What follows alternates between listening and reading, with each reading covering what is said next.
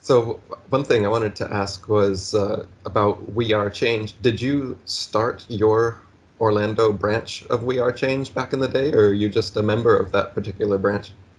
I basically, when I was seeking out like a We Are Change chapter, when I found the Orlando one, it was kind of just like a guy that was like, "Yeah, man, I've been doing this for years, but I'm not really doing it anymore. Do you want to take over?" And I Mm. was like, "Sure." So, and the exact same thing happened with March Against Monsanto. I remember people just kind of it just fizzled out after a year, and I was like, "Well, I'm newly awakened to all this and was eager to get involved." So I just kind of took over what they had started. And since then, it's just been kind of a one man show. I just, when you get going with doing things, you kind of need like an umbrella kind of to work under or like an organization to have when you're sending emails to people. And I was just really inspired by like what I saw Luke doing with confronting those people like Henry Kissinger and all that. That's what really kind of lit a fire under me in the beginning in 2012, seeing those videos. And I was like, well, is there a chapter around here? And I found it, found the guy, and he was like, yeah, do you want it? And I was like, sure. And then the rest is history.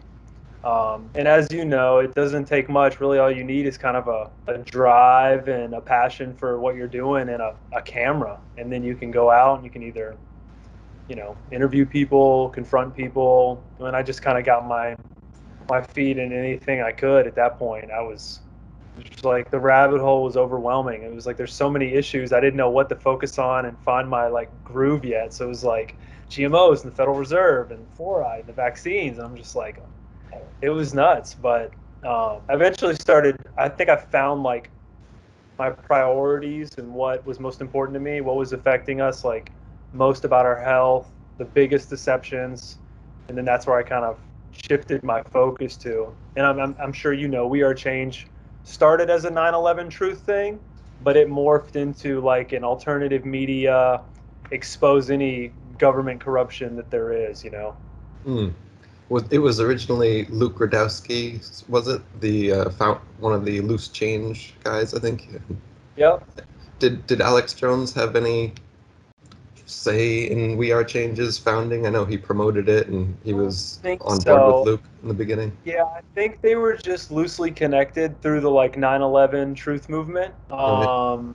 Obviously, Luke was on the show, I think, a handful of times in the beginning, and I'm sure they've still connected over the years, but I don't think he had anything to do with We Are Change. He just kind of Mm. featured Luke sometimes on InfoWars for some of the confrontations and 9/11 stuff. Um, and I mean, and just to get really specific, I don't know if Luke was the original founder, but he's had it since almost the inception and pretty much just like calls himself that without going, well, there was this one guy in the very, very beginning, but it was only for a short time. And I actually think he passed away. I can't remember his name, but I think he was involved with like the towers, like his father had passed in them or something like that. I think I can picture his face. I think I remember that. But yeah, Yeah. I don't remember his name either. Okay, so and I think I've heard you say that We Are Change is pretty like what would you call it, decentralized, and that you basically are able to do your own thing to the point that even if somebody thought, oh, We Are Change, that's some official conspiracy organization and whatever, it's more just like you said. It's a title. It's something to send your emails out with. It's something that people would, recognize as a legitimate group rather than just in Florida. Right. So Exactly. that's right, right? So it's not you don't get any sort of dictates from above. Is there a mission statement? Is there something you have to uphold to be a We Are Change group? How does that work? I mean, I guess there is a mission statement, but I wouldn't say that we've ever had to like adhere to it. Like when I started, I didn't call up Luke and say, "Hey, can I take Mm. over Orlando?" or "How do I do this?" It was just it's very loose. You just did it. I went out of my way to put like, our Facebook and our links on the main website and try to email the people for it. But I didn't really connect with Luke until the day came that we worked on something together. He's not controlling or even paying attention to any of the chapters unless you're doing something to get on his radar. So yes, super decentralized. I actually get messages sometimes about flat Earth, and people will be like, "Oh, well, what does We Are Change think of this?" And they get all Mm. upset, and I'm like, "Well." Luke doesn't, there is no organization and hierarchy and rules and thing. It's decentralized. So, like, you know, yeah, some of the flat earth stuff I do goes under that umbrella, but for the most part, like, we're truth seekers and we're exposing all the truths. Like, there's nothing out of the ordinary about this. It's just, as you know, people are upset and looking for a way to, I don't know, shut down the topic and be like, oh, well, your boss can't let you do this. Well, there is no boss with a decentralized, community and network. So it works really well that way. What was the other thing I was going to say? I lost my train of thought. It was something about what you had just asked, I think, with the chapters or decentralization. It'll come back to me Um, maybe. maybe the mission statement. Did you know if Oh, is there? that was it. Yeah. So we do have one, and I put it, on my pages, and I mean, I align with it, and I totally agree with it. It's something that I think I probably gravitated to We Are Change Orlando and We Are Change in general, just because it was something I align with the most. I'm like, well, we really need to flip the media back because I was like, why are we lied to about all these topics? Well, if the media wasn't controlled, I would be more informed about what was in my food and my medicine and where I live, but they control all of that. So I'm like, well, let's be our own media. And it's like, holy cow, people are doing that. And I found organizations like, the anti-media and We Are Change. And I was like, okay, good. Got on board with that. The mission statement's great. I haven't really, found a reason to venture out of that. And, another good reason to use it was I need to sneak into an event and confront this politician. I can't just be Justin. I need to be like, I'm from WRC Orlando, da da da da, Mm, and have like a website. So, like, I've had to sneak into events and drop the website. And I've had people actually, like a courtroom person, look up the website and be scrolling it. And they're like, okay, well, all right, I guess this is official. It's showing Luke's articles about, like, the war in Ukraine and like Bilderberg, and he's reading it and he's like, okay, I guess this is so I used it to my advantage, and those are the main reasons, that I got on board and have stuck with it. mm. I like that you felt the drive to become the media. That's pretty much my own as well, with books and videos and everything. With the internet age and this thing we call social media, the the best thing we can do with it is become the media and be the independent media. It's, never before in history has there been an opportunity for every Tom, Dick, and Harry that has the intelligence and the drive can actually report, you know, every day on video, audio, you name it, we can get our messages, ideas, and facts out there in a way that generations before us could have only dreamed possible. But what do? Twerking videos and, selfies and whatever the 90+% of people use social media and the internet for. It's just totally not worth it. But, if we get back to, using these technologies for what they actually could be, we could end this whole, just all of these deceptions and this government overreach and control. This could be ended easily, as well as the dinosaur media. If people really took the reins and the responsibility, we would become and are becoming the media and making these others obsolete, which is what's happening to the mainstream media now. Yeah, and it's so true, and it's really happening like in real time. I think we're watching certain mainstream media, their numbers are failing. Like CNN started some new thing, it failed immediately. I've heard Vice, BuzzFeed, a lot of organizations are closing their doors. And then you have people like Anomaly, who's like a Instagram, truther personality who has crazy viewership, and he's just a guy who started talking about the news and the truth. And it's just crazy the pull we have. We get some people that really have a platform and start talking about these things. They just are moving mountains with like levels of awareness.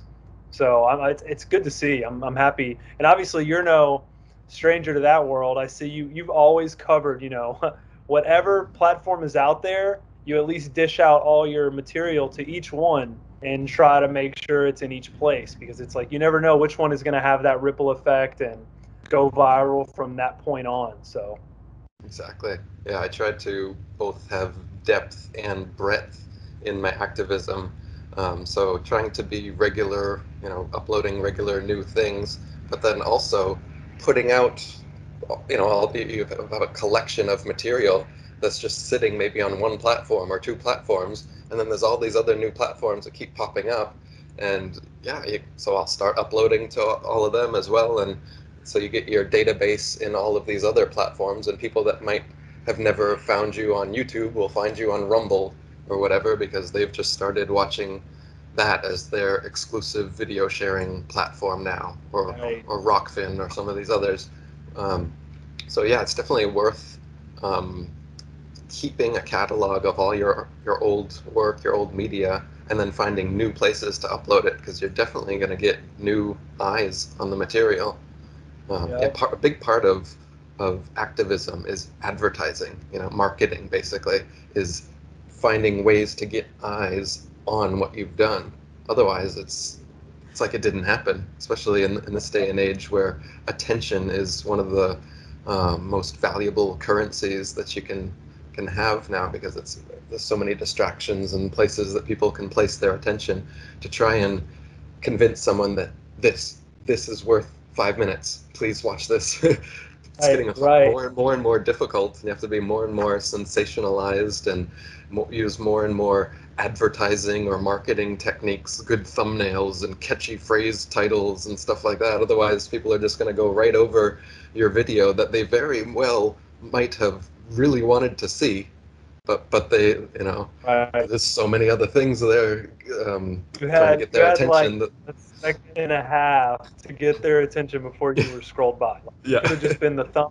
That's it, and you're done. And like that really is the world we live in today. And I think that's why it's so important to have. I think like you said it, like almost like marketing skills with this.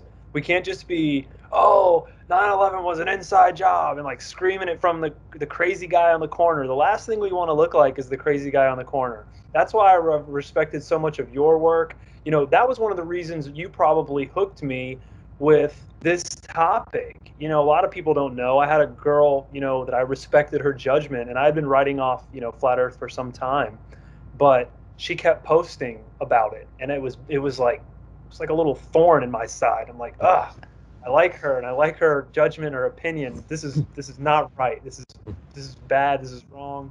She's wrong with this one.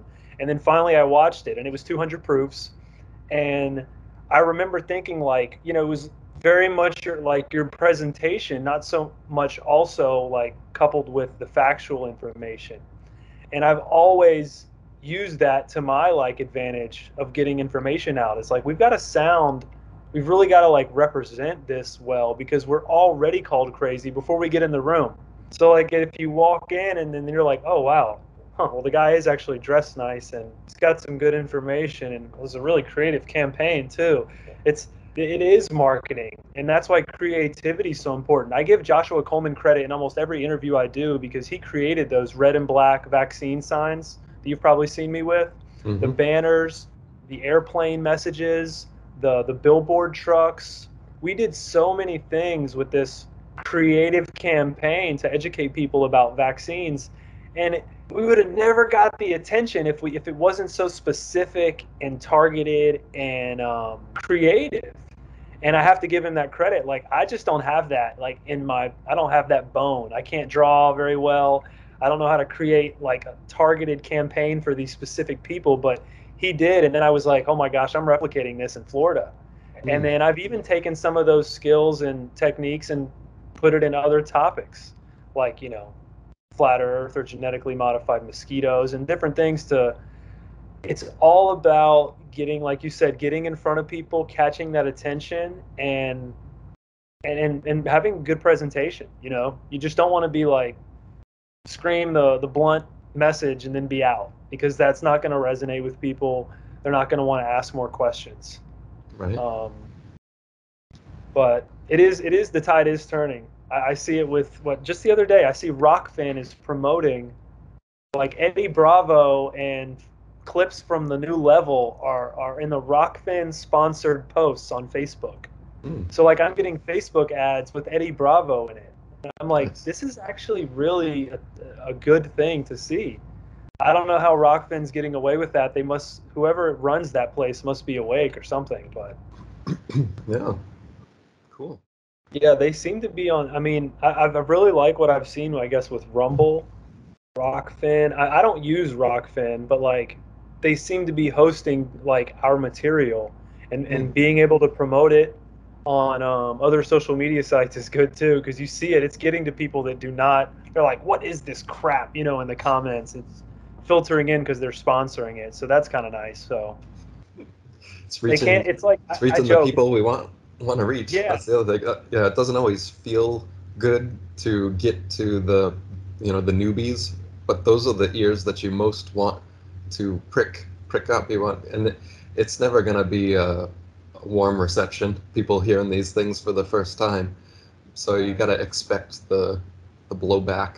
You can't really expect people to see something the very first time and be completely awakened and appreciative and write comments thanking you. It's more likely that they're going to want to debate you and knee-jerk reaction.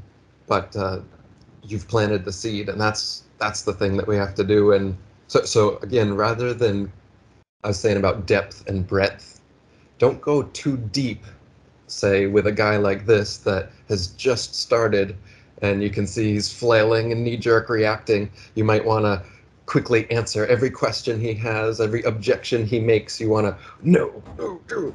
But it's actually way more effective for you to just plant that seed, let him bug out for a while with his own cognitive dissonance. You just go work somewhere else, find some more fertile ground to plant some more seeds in the meantime. And then when that guy calms down and actually does a bit more research and looks into it and finds out that there's maybe not as much evidence on the thing that he thought, and there's way more evidence on the thing that you presented, he's going to calm down. He might come back to you. He'll have actually a legitimate question that you can ask, and you can have a real conversation at that point rather than if you forced it at the beginning when it really wasn't the time. So that's one thing that I think anyone doing any type of activism really needs to take to heart is that it's a long battle. Every sentence you say in one of these subjects plants a seed, and you can plant that seed and walk away every time with a smile, not even having to worry about their reaction because you are having this subconscious effect, and over time, uh, it takes hold. And human psychology, people need that time for them to feel like they have come to the conclusion themselves, and you didn't just force them to come to this thing. You just kind of presented it, you gave them the time, then they got to think about it themselves, maybe do some Googling, watch a couple videos, and now they might come, this happens to me all the time, they might come back to you with the exact phrase, perhaps the exact seed that you tried to plant then, and as if they didn't hear it, as if you weren't the one that told them this thing, they come back and tell you, hey, did you know that 7.98 inches per mile squared is how much the curvature of the Earth would have to be? That's ridiculous. That's way too much. We would see that. And I I told you that exactly a month ago. I've actually gotten to that point with people before. I've told them like, did you forget that I told you that exact fact like 2 months ago? And they'll be like, no, you didn't. Or sometimes like, that's right, you did tell me that. But either way, they forgot. Right. In the time in between, they forgot that I actually gave them the exact piece of information that now, wow, it's such a revelation. Literally goes back to the a motto I've had since the beginning of my activism is never underestimate the power of planting a seed. And that's it right there. And you can just let it blossom. Go about your day. And that part you said about not being pushy, I learned was so effective. I had a job one time where I was still working in like a restaurant atmosphere, needed to get out of there, but like I just came in there, did what I needed to do, made good money, and would get out. But I would always bring my own food because they just had garbage food in there. I'm vegan, so I'm like bringing this salad every day, and everybody would always be like, "Man, what do you got? What do you got in here? What do you got today, vegan?" And like always questioning and like curious, but I would never try to tell them what to eat, try to push it on them. Nothing. They didn't even talk about my food, but they were always asking. And then they would come over and I'm like, oh, you got questions? What are your questions? And then I'd talk to them about it. And then the same thing, I had a guy who I worked with who said, you know what? One of the reasons I got thinking about flat Earth more than anything was the fact that you were never really trying to push it on me. Hmm. Like, I found out that you thought you were had that belief or whatever, and I'm like, okay, but he's not really. It's weird. He's not trying to push it on me. So he started asking more questions. And I've learned sometimes if people just kind of see what you're doing, they will genuinely get curious. And like you said, when they're ready, they'll either go find it themselves, they'll come back and ask those questions. It's just, I've learned it a million times. The person demanding that you answer their list of questions in a comment section is not the person that's ready to be open and learn. They're not. Hmm. They're the one that wants to argue and prove you wrong, say that you're an idiot. The people that are really curious message you and will say, hey, I saw your comment. Do you have any more videos? Da, da, da, da. And then I'm like, yeah, here's Eric Dubay's Eclipse video. Boom. And I send it. I literally have like sections of some of your work and other people's work in sections now and frequently asked like question diagram. So when people Hmm. give me this bank of questions we always get, I'm like, okay, circumnavigation. I go get, I type out my response and then I give them the 2 to 3 videos. I'm like, here's an experiment. Here's a great explanation with visuals. And then you just deliver it to them. And I've noticed people are like, oh, wow, this isn't pushy. Here's a diagram and a visual and I'm on my way. And it's just, I've just, it's become so effective. And I encourage people to do that. It's so much better than stop trying to convince people or win an argument. Hmm. You're not. You're just trying to show them like a door or show them a path and hope that they eventually go down it themselves. That's Hmm. really the best advice I give people because it's like a struggle waking up every day. It's like I use the other analogy with Pinky and the Brain. It's like, what are we going to do today? Try to wake up the people, like how do how do you get to that relative that you've been beating on the door for 10 years, or how do you get to that friend or that coworker? Well, you probably have planted all the seeds you need to with them. Let Hmm. them be, go about your life, and then they're going to be like, you know what? He's still eating that diet and he looks great, or he's still not watching the TV and he seems happy. I'm going to come back and ask about, those things. They just shut the world down for 3 years. Now I'm kind of curious, and that's when those things start happening. And, just to end on that thought, Hmm. the COVID pandemic was like one of the best things that ever happened to some regular people that would have never woke up. It was like Hmm. another 9/11. And I've Yep. had a lot of people come to me and say, I would have never found your Same. page or found any of this information if it wasn't for them shutting the world down. Hmm. Exactly. Very I've experienced the same thing. They push too hard, and a few more eyes open up, which is the good thing. The old the more you tighten your grip, the more grains of sand flow out of your fingers. That's hopefully what's going to continue to happen as the government overreach and this whole New World Order program of centralization of all things in the world continues. People are going to understand that this is a problem and that needs solving, and that we need to find decentralized ways around this one world order system that's growing. And I agree with your whole thing about we just need to be about it. We don't need to be loud about it and speak up about it. When you are when activism and this becomes your life, say to the degree that it has with me, when people ask me, like my parents would ask, like, what did you do this week? Well, literally, maybe the only thing I did all week was study 9/11 back in the day when they didn't particularly want to talk about this kind of stuff, and we'd kind of come to a truce about like, well, let's not talk about that stuff so much. And it's like, all right.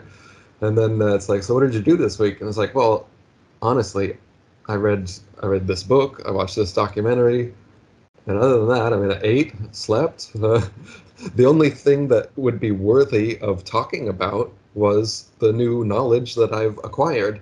And then at that point, it's just like, so are we going to talk about it, or is our Skype chat over? Because it's like, you want to know what I did this week or not? And that's actually became quite an effective method, both for them and for other people to wake them up, especially family members, because it's really difficult to breach these subject with family members, though it's often the people you most want to wake up. My advice would be this: is don't try too hard to wake up family members, because one, they're going to be the absolute hardest people to wake up, basically because they know you. And because they know you, you're no longer an authority. It's easy to debate with you. They don't want to just concede that you opened their eyes to some magnificent truth. It's human psychology. And so knowing that, it's better to just be about it, to the degree that they come to you being like, hey, I saw you on YouTube the other day, or I saw you on the news. What were you doing at the city hall meeting in a suit talking about the ISS, uh, or whatever? And the more you just be about it, it ends up being way more effective than trying to talk about it and trying to convince. Like you said, don't convince, or don't try to convince. Just plant the seed. Just say the thing. Or even better than statements are questions. Just ask a question. Think of a good Socratic question that leads the listener towards the conclusion that you want.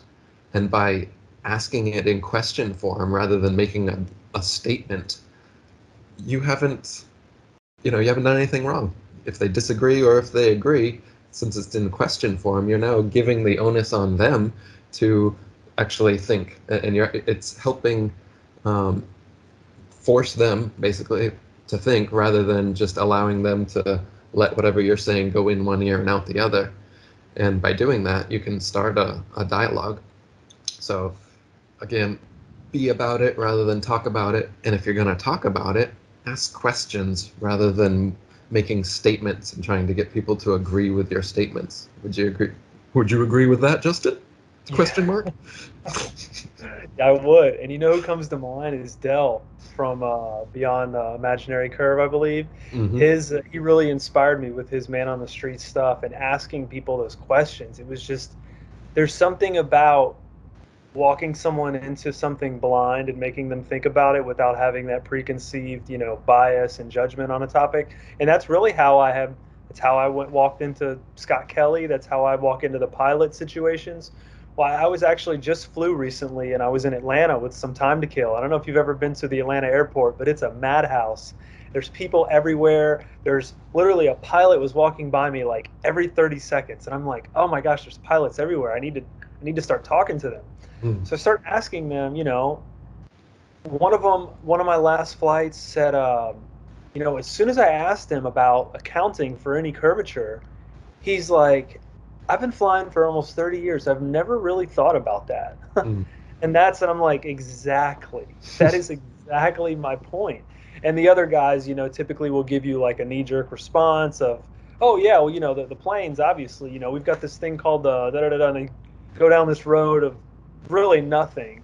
And I'm like, okay, so the plane's doing it. I'm like, well, your partner just said gravity was doing it. So which one is it? And then they really get thinking. But this whole time, you don't want to ever mention what you're going, what you're getting at, or that you're a flat earther, or any of that. And Mm. it really is. It's a way to get their wheels turning. As I told those pilots that day, I said, don't think about it too hard with what I just said. Just get the wheels turning. Like you're flying, you're operating this aircraft as if the ground is not moving and if it's not curving. There's nothing about this flight that will tell you otherwise. And if they really just try to stick to that, they'll go, okay, well, you do have a point. Like, yeah, it doesn't seem that we do. Mm-hmm. Okay, And agree. when people like yourself or Dell approach, like you're approaching people in public that have other stuff to do, rather than screaming at them through a bullhorn like Alex Jones or something might do, it politely goes up to them and asks them if they could have a conversation and be filmed, and then starts with questions that maybe aren't even directly about flat Earth, but are just about your thought process and science in general. And then eventually you lead them into the flat Earth subject, and then they're much more willing to go there with you because you've presented yourself well. You've had some foundation for the conversation, and then when you get to the actual subject at hand, because you're asking them questions the whole time rather than making statements, you're never overstepping your bounds in their eyes, because even though the questions you're asking to them are like outlandish, like, oh my gosh, I didn't realize I was about to be asked flat earth questions, but okay, you're catching their genuine reaction, which is fun to see in the moment of someone that just realizes, like, I'm talking to a flat earther, aren't I? Okay. Okay, let's okay.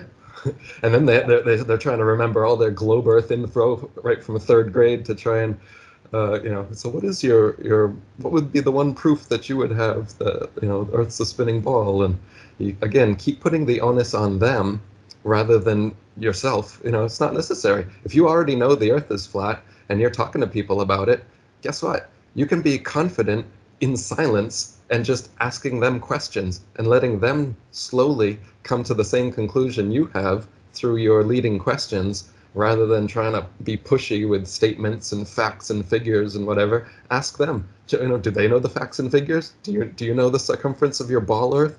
Do you know the four motions that the ball Earth and the sun and the galaxy and the expanding universe are supposedly going under? Do you know those speeds? They usually don't. And then once you can tell them and show to them that you know their model better than they do, and then as they start thinking about some of these aspects of their model, they're like, yeah, that doesn't make sense, does it? And suddenly you have just become way more effective an activist than someone who thought they were reaching hundreds with their bullhorn, because, yeah, maybe your annoying voice is reaching hundreds of people, but did you wake up a single one of them? Or did you instead turn off 100 people even more to the flat earth message because they don't like your style, and they hear, oh, some of those flat earth guys, now they're yelling in the parks. Ugh, I knew I didn't like this flat earth thing. Right. Versus someone like Dell approaching you politely in the park and asking these questions, he will have opened one person's eyes rather than further closed 100 people's eyes by yelling at them. And so you can Right. definitely take that bit of activism advice and put it to work. Yeah, the megaphone thing is so delicate. I've used it over the years and I've been like actually quite, and I'm have no problem saying it, quite controlling with it, because I know the first person, the wrong person that gets it in their hands and the media gets that clip, or the, like you said, someone's just like, "Oh my gosh, did you hear what they were just saying in front of those children? And they're crazy." Da, da, da. It's just you ruin the image in a split second. And like I've done it, I've used it before where I will literally talk to a crowd of people going into like the Super Bowl or something. And like you said, I'll just ask questions. Did you know that, $4 billion has been paid out to vaccine injured families? And like a couple of the nurses are like, is that true? Like, and they start thinking. And then when it's done, it's like, thank you, enjoy the game. Like, you literally are still have to be nice to these people and or they're not going to be receptive. I've even had videos where I've confronted some of these scumbags in our world, and I've approached them with "sir," and I'll have people in the comments, "I can't believe you called them sir," and I'm like, well, I'm trying to get them to answer my question. If I called them, dick bag or something, they're not going to turn around and go, "What would you like, me to answer?" Mm, So it's all a strategy. And you're right. Like, most people, 90+% of the time, the megaphone is probably hurting you. mm, Like, you've got to use it in a very specific way and not the whole time. If you're just constantly shouting, you're really doing more harm than yeah, you are good. agreed. Yeah, I'm thinking of that. Did you ever see that Austin gun rally that Alex Jones invaded? There was like Was it this like an old school one? very old school, way back in the day, and it I was think a so. pretty peaceful little rally, and they had microphones set up, but they had speakers and they had a scheduled list of guests and everything, and people were listening, and everything was fine until Alex and the crew shows up, and he's just got this megaphone and he's yelling over the scheduled speakers who have their microphones set up, and he's just like, 9/11 was an inside job, and all this stuff. I don't know, or maybe he was saying gun rhetoric at the time because it was an anti-gun thing. But and then the organizers are coming up to him and they're like, Alex, we we we invited you to speak on the microphone. We can have you up there. It's like, and he's like, shh. He's getting him off of his shoulder and just keeps on going on his megaphone. It was quite an exposure of Alex at the time, but it also it was a good example of what we're saying, how there was a polite demonstration, not an anti-gun, a pro-gun demonstration being set up, and they were, and you got to be real careful if that's the thing that you're promoting is the Second Amendment, like independent gun ownership. The last thing Right. you want to be doing is seeming like a crazy person screaming and stuff, which is exactly what Alex Jones made it look like when he showed up. But before then, it was a peaceful, polite protest that was potentially changing people's minds for the better. Whereas the second he showed up, I would say it went and devolved into chaos, and anyone that was there would have, not thought that, okay, I'm gonna go defend my Second Amendment right now that I heard this nutbag with a bullhorn. Yeah, there's definitely some people that are not our best spokespeople, Yeah. and that's another reason I take all interviews because I'm like, well, if I don't take this interview from this person who I know is going to write a hit piece and make us look crazy, they're going to find someone who's really going to fly off the mouth and make us look really bad. So I'm like, I better do it and do my best to keep us at least somewhat sane. How did you first start when you like when you said you got WeAreChange Orlando from another guy, and now it's yours? What was your first plan of action? Did you start was there already a YouTube channel? Did you start that up? Did you start doing street activism, or and what subjects did you start with? I think there was already a YouTube channel, not much on it, but I think at that point I started the March Against Monsanto. So I was hosting that yearly. But then it was just very random things like interviewing people about police brutality or covering the closed Walmarts. There was that strange Walmart closures in 2015. Yeah. I'm trying to think of my early videos, like interviewing scientists that toxic pesticides were leaching into our local lakes and turning the alligators into hermaphrodites because of the Mm-hmm. pesticide overload. Interviewing people like that. Um, I guess it was a lot of environmental stuff with Monsanto, pesticides, the bees. But then at the same time, I was like going to Washington, D.C. with the Anonymous March or Atlanta to a Federal Reserve protest. It was really just a little bit of everything with We Are Change. But the Monsanto thing was my main thing for sure. Mm. And And so that had it had, I think I like a lot of movements, they have their initial like wave that hits this peak and then it dies back down. And I think we hit that with the Monsanto thing. And I felt like, I don't know, with some certain movements, like we kind of check the box. mm-hmm. People know what GMOs are. Mm-hmm. Everything's labeled organic or non-GMO. You can either eat crap or you can make your own or grow your own. It's almost like what else was there to say? Monsanto changed their name and got bought by Bayer. They were being sued in court, billions of dollars for Roundup. So, like in my mind, we raised a It's a lot of win. public Yeah. awareness, and karma kind of bit them with the lawsuit. So I was like, let's move on. So I moved Yeah. on to like vaccines, 5G, flat Earth. Those ended up being my next main like focuses. Cool. Now, and you also said that you're a vegan. So I was wondering, did that play into your Monsanto activism? Have you been vegan since 2012, since you started, or how has your Probably, health and diet journey gone in your life? yeah, I was probably ate the standard American diet up until I woke up. And then Mm, when I found out about the Monsanto thing, I really did clean up my diet, but eventually it was like, okay, probably shouldn't be eating as much of the meat and the dairy. And for health reasons, I was like cutting it back. And by I'd say 2014 or 15, I was vegetarian. And then the more I learned about dairy, I was like, and then I met my girlfriend in 2016, and she was the one who kind of pushed me over the edge. and was like, yeah, told me some more facts about cheese I didn't know, and I was like, oh Mhm. wow, and I just kind of kicked that to the curb. And then so I've been vegan since 2016, probably well, let's say 2017 because it was the very end. Um, but yeah, it evolved from learning about Monsanto and then the animal agriculture industry. I probably did it for health reasons first, but then I learned the ethical animal aspect of it too. Um, so yeah, that was part of it as well, which is funny because nowadays all the vegans tend to hate me because they, I don't. There's always exceptions to the rule, but most of them ended up wearing lots of masks, taking lots of vaccines, and voting for Joe Biden and marching for climate change. And I just was like, what happened? A lot of you all were marching against Monsanto, and it was like Monsanto and Bill Gates is bad. 6 years later, fast forward, Pfizer and Bill Gates good. Like what? And I think it was the Democrat like political like sort of my team is doing this rah rah. I have to just believe science.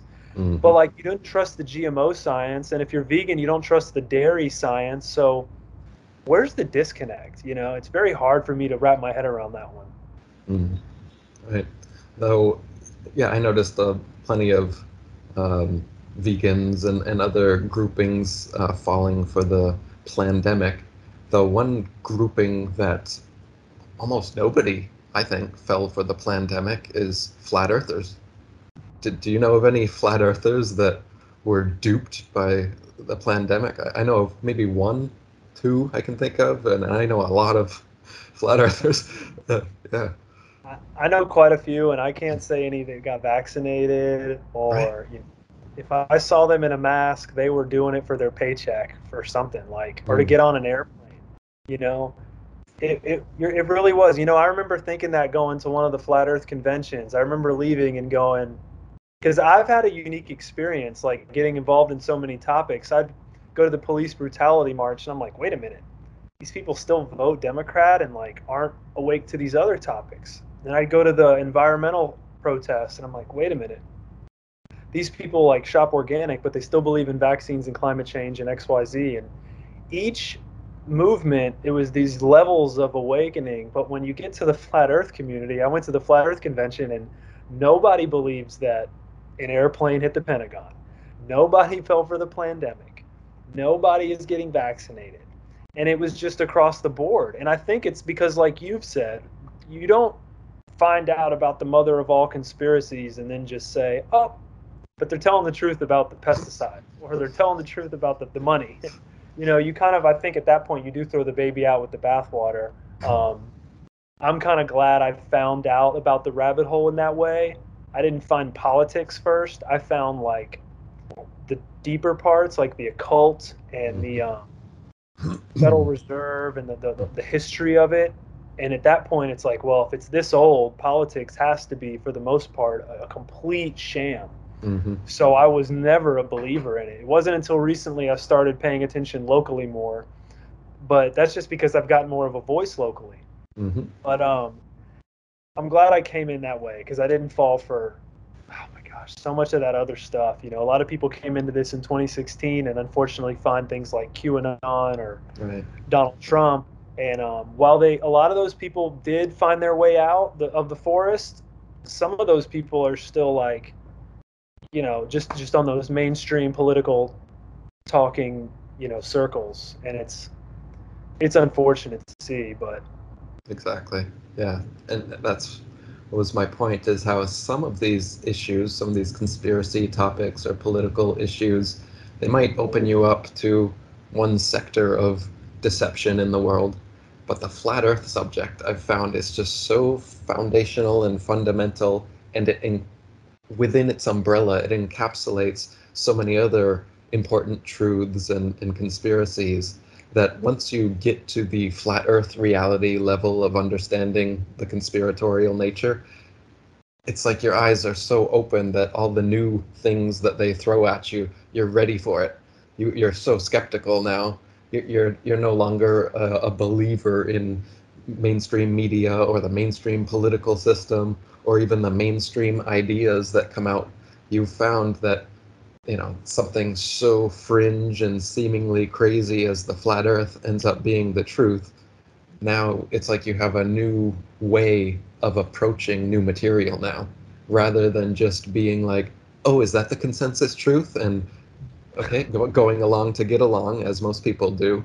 Once you get to this level and you realize this, you never do that again. Any new information that comes in now has this new advanced flat Earth type filter that it has to go through before you can, give something a truth verdict.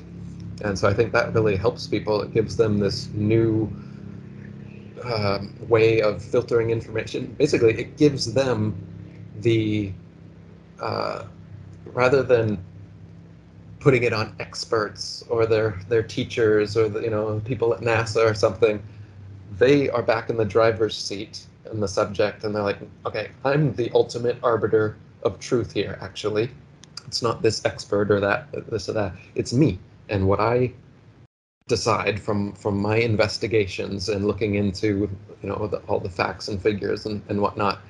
And once you do that, you become the arbiter, and you'll never give that up again like you did beforehand to the guy on TV, on the news anchor, or the pundit, or whoever else you were just believing their say so beforehand.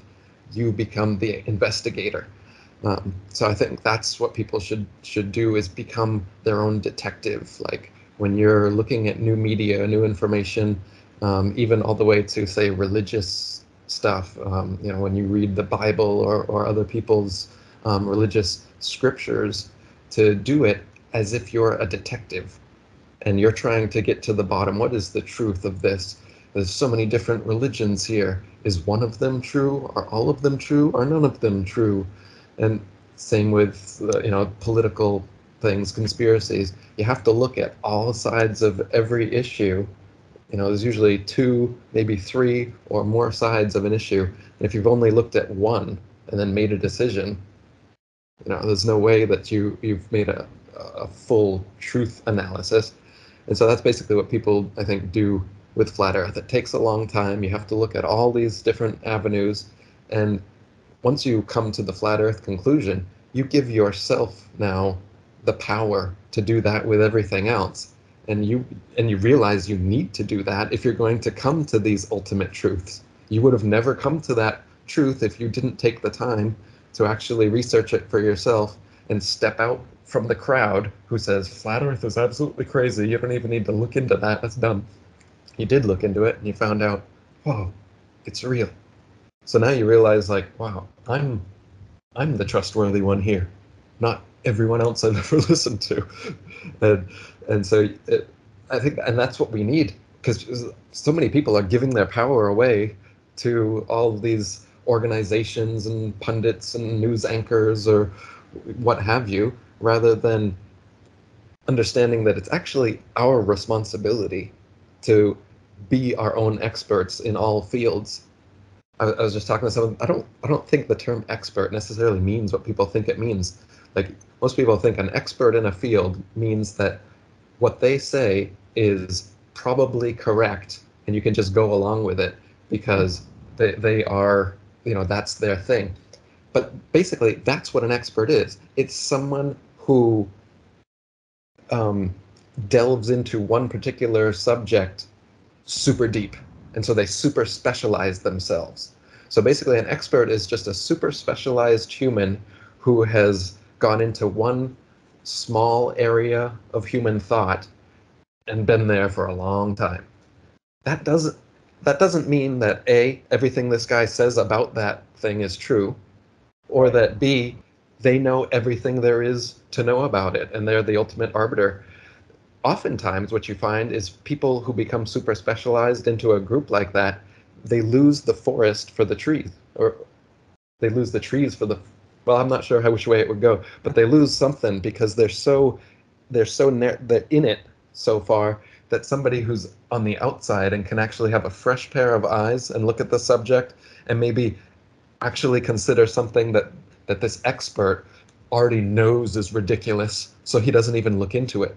But you, the newbie neophyte, who you don't know what's ridiculous and what isn't ridiculous, everything's on an even keel for you, so you research everything equally, And then you find that, for me, the thing that the expert thought was ridiculous and won't even look at is the thing. That's what I think is true, which is what happens, of course, with flat Earth, because all the experts in the world say the opposite, and you realize that, so I'm smarter or better I at mean, gauging truth than all of these people that I thought were experts. And yeah, of course you are, for your truth. I mean, like, truth, there's objective truth and there's subjective truth, certainly, but as far as what we can get at for what makes sense to us, say, is this, rather than just like what a lot of people do with experts is like they use jingoistic language, highfalutin terms that maybe we don't even understand, and then we just be like,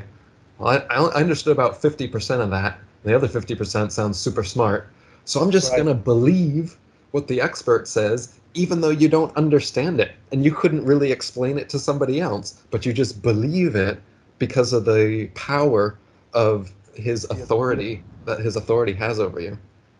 Yeah, and why do you have to have a lab coat or a degree to be the expert? Any person can go read those books or look up material online until they've learned everything about immunology or, you know, whatever, ancient cultures. And now you're the expert on it. It's also a great way to introduce yourself or someone else to logical fallacies and sophistry, and how people think and how you can actually come to true conclusions. Because so many people take information that are actually logical fallacies and run with it thinking that it's truth. For example, appeal to authority, the last one we were just talking about. Most people don't know that something called appeal to authority is a logical fallacy. It's Right. a it's something that in formal logic in philosophy class you'll learn that it's like 50 or something of these logical fallacies that are arguments that seem convincing, but if you philosophically break them down, you realize that they only seemed convincing and that they are completely fallacious. For example, um, argument from authority, appeal to authority. Such and such an expert says Earth is a globe and blah, blah, blah, blah. Therefore, Earth is a globe, blah, blah, blah. Well, that is a fallacious reasoning because you're just taking that someone is an expert and saying that now everything they say about the thing in their field must be true because they're an expert. Nope, that's called appeal to authority. It's a logical fallacy, it's sophistry, and it's something that many weak-minded people who don't know logic and how they're supposed to think will be influenced by that kind of thing. Another example would be, say, a straw man. A straw man like a scarecrow.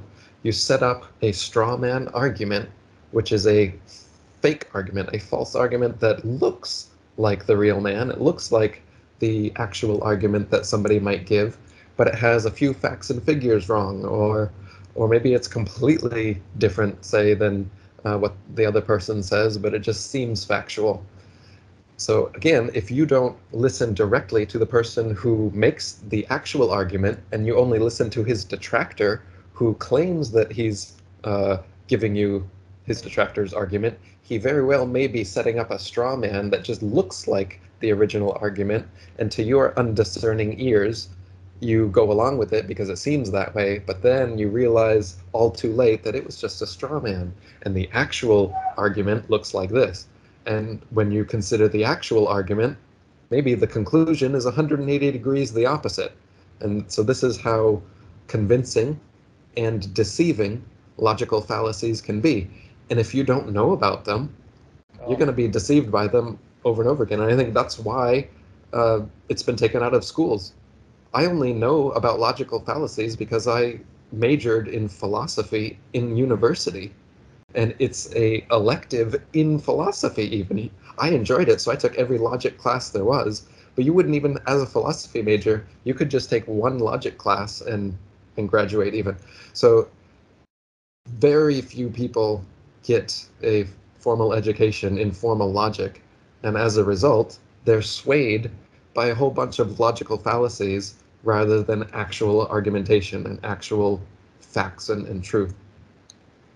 Yeah, I think it's that much more dangerous, like you said, when people don't know what they're doing or what they're up against in the argument. And it's like if people just we'd cut so much out of all of that if people could just get to that level. Um, I mean, I've no, you can just tell. I think you've noticed it too when people start with their line of questioning. After their first or second question, you know exactly how much they've researched. You know exactly how this is going to go. And then I don't mean to cut some people off, but I'm like, listen, if this is where you're at, like, here's the couple things I should tell you to do or the video to watch. But message me if you want more. But I'm not starting from where's the edge like anymore. It's Yeah. 2023. I'm not talking about the and the why would they lie? And I try to remind people that what's the line I use? The implications. Why is it important and why would they lie? I tell them Mm. the motive and the implications will not hit you until you're knee deep in objective research. Nice. And Exactly. not just looking into it, Googling it, objective, deep research. And that's why I say it that way, because it's like it didn't hit me until I was well into it. That's when you realize, wow, this really does have implications. It's like the foundation of the reality around you, Mm. how we potentially got here and where we could go. My new favorite one is, well, why would they lie? And I say, well, Truman was awfully hard to contain when he started getting curious, wasn't he? Imagine having 8 billion Trumans. I Mm. said, if you don't want Truman exploring, you tell him that there's nothing left to explore. And I feel like that's been one of my favorite kind of things lately. I've really shifted to kind of trying to like pique people's interest with more land. Mm. Whether it be like Admiral Byrd or some of these newer maps or these older maps. And I think some people will go, wow, like, there's more continents out there. And I've noticed that has been um, something that can actually hook people. And I'm kind of curious your thoughts. And I know how you stick to the very provable pieces of this topic, but do you have any thoughts on some of those like maps with extra continents, or even that new map that's what's his name, Nas Confundin or whatever, that has the YouTube channel and the books out about the navigator who explored beyond the ice wall? Yeah. Um, so for me, I agree that I think getting people to think about the possibility of extra lands and what could be beyond Antarctica is definitely, a focus that we should do because we don't know. There Mm. could be anything beyond Antarctica. Us, the general public, us, the new flat earthers, we have no idea. There's probably some people who are in on this deception that know this ultimate truth, but they're not letting us know. So the only way the public at large is ever going to get beyond speculation and hearsay, which is all we have right now, is actual full independent exploration of the Antarctic. The last page of my children's book, it shows all these planes and Mhm. boats all simultaneously going southwards in all directions towards the Antarctic. And at that point in the book, the military and they've like there's been so many flat earthers that have made it into positions there that they've said that they're going to stand down. And then on this special day, everyone just goes out to southbound, and even the military doesn't go after them because it's they want to know the truth as well. They want freedom of exploration as well. Um, as a flat Earth mission, say, like for me, I think this could be both for flat earthers and globers or anyone else. This whole thing can be put to bed in one day. And I wonder what that one day will be. The day is the day that somebody in a plane goes in a straight line for 24 hours. I mean, that's all we need to have happen. It's like because That's when true. you go straight, the globe earthers think if you go straight long enough, they'll come back to where they were.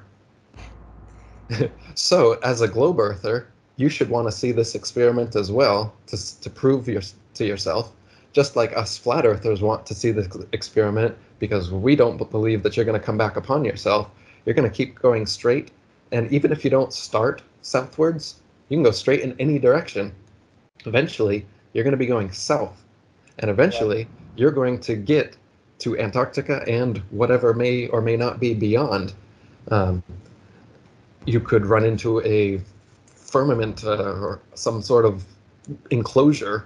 The plane could crash and we could find the end of the world. Or we could potentially find another pond, another Earth, or another area. Or it could potentially go on in darkness and it just gets darker and darker and colder until there reaches some kind of absolute zero, maybe even a different kind of solid that we don't know. Who Right. knows what, this is the point, is we don't know how the Earth terminates. The globe, what it does is it takes Antarctica, which is a perimeter, and closes it around a ball into this little continent. So now anything that may be beyond Antarctica doesn't exist. Right. Conceptually, to people who believe in a globe, it doesn't even exist. And for those of us who know that it's a perimeter rather than a little continent on the bottom of a ball, we want to get to the edge. We want to see what is this fence? Does it keep going? Why have they balled it up in our minds? Probably because there is something beyond it, and that's the perfect way to get us to not even care or want to think so. Combine that with an Antarctic treaty that doesn't allow us to go there, and all Right. these videos and images that show Antarctica as being somewhere we're probably just going to die of hypothermia if we try to go there. Yet, Right. meanwhile, there are accounts of people saying that there's areas in Antarctica that are thermal and, tropical or whatever. That is a possibility that there could be other civilizations or another sun and a moon or something like that beyond. So I'm open to all of that. However, I don't like the Nasconfutin map, and I don't like Martin Kenny's three sun, three moon, three ice walls, and 33 extra continents that nobody's ever seen maps. I don't like these maps because they are speculation and hearsay. Again, we Right. don't know that there's three ice walls and three suns, or the Nasconfutin one says that there's 178 other Earth ponds. Well, come on now. Right. So I agree that opening people's minds up to think like what could be on there, and I am open to all the possibilities. However, if you present one of the possibilities in a drawing with a map with very specific shapes of continents and three ice walls and three suns, three moons, you're making claims now. That's a Hmm. claim. You don't, and it's a claim that is not backed by anything at all.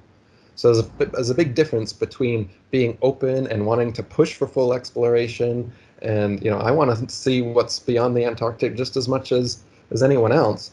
But pushing these fake maps and models that nobody's ever seen, that nobody could prove, and are complete speculation and hearsay, in an attempt to get to these ends, I think it's very similar to the bullhorn versus the Socratic questioning. If you're going to Right. bullhorn a bunch of bullshit, some maps that isn't even real, versus just asking questions like, what could be beyond? Could there be other ponds? There could be many. But why would I say 178? Or why would I say Right. there's three suns? If I haven't seen three suns or three moons or whatever, you're making claims now, and that's counterproductive.